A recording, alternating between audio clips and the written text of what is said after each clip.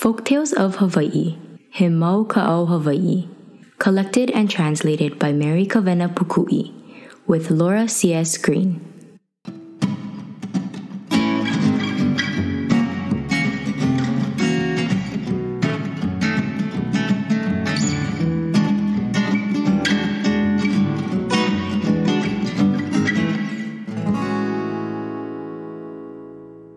The story of Mikololou.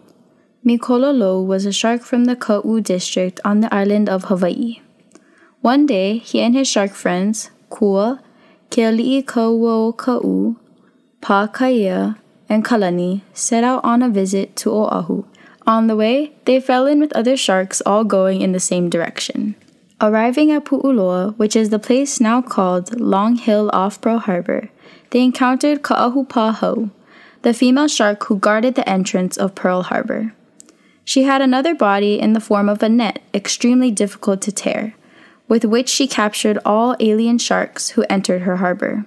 Her brother, Kahi'uka, the smiting tail, struck at intruders with his tail, one side of which was larger than the other and very sharp. These two and their followers were not man-eating sharks, and the people on land guarded them well, taking them food and scraping their backs free of the barnacles that attached themselves there. When the visitors arrived, one of them remarked, "Ah, what delicious-looking crabs you have here." Now, man-eating sharks speak of men as crabs, and Ka'ahupāhau knew at once that some of the strangers were man-eaters. But she could not distinguish between the good and the bad sharks, hence, she changed into the form of a great net and hemmed in her visitors while the fisherman who answered her signal came to destroy them. Ka'u changed himself into a pa'o fish, which lives among the rocks and leapt out of the net. Kua changed into a lupe, as the spotted stingray is called, and weighed down the net on one side, helping his son Kalani and nephew Pākaia, who were half-human, to escape.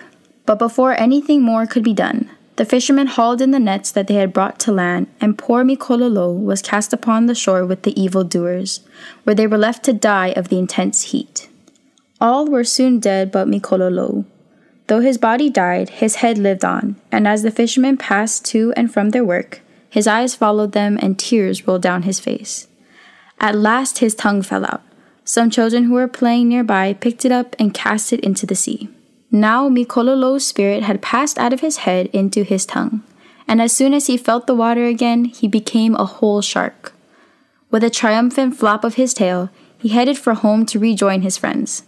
When Ka'ahupāhau saw him, it was too late to prevent his departure. Iola o Mikololou I Kealelo.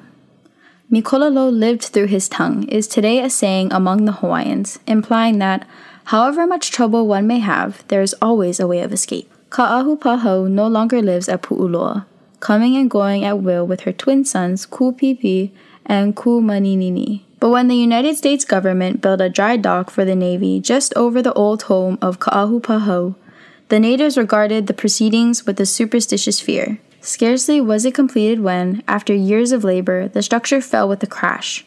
Today, a floating dock is employed. Engineers say that there seem to be tremors of the earth at this point, which prevent any structure from resting upon the bottom. But Hawaiians believe that the smiting tail still guards the Blue Lagoon at Pearl Harbor.